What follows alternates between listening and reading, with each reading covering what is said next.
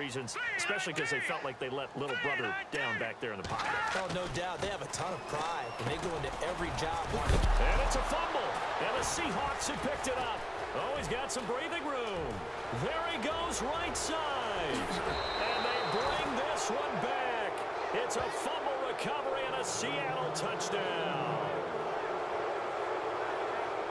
Huge, huge play by the defense, not only to force the fumble, obviously, but to return it for a touchdown. And I know it's no fun for anyone who plays offense, but isn't it fun to see how a defense rallies when there's a fumble return and everyone tries to find someone to block and bring it all the way home? I always like their celebrations because they don't get there that often. No, they're not choreographed.